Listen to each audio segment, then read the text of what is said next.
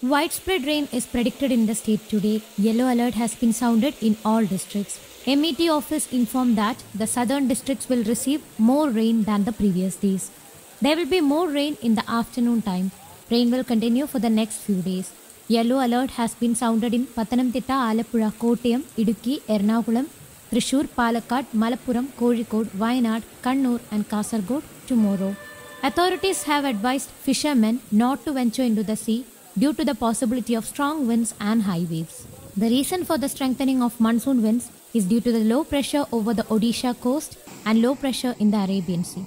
A red alert indicates heavy to extremely heavy rains of over 20 cm in a 24-hour period, while orange alert means very heavy rains from 6 cm to 20 cm of rain. A yellow alert means heavy rainfall between 6 to 11 cm.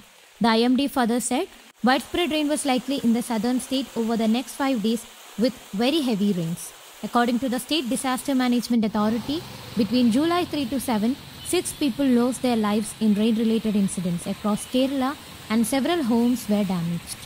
News Desk, Kaumudy Global.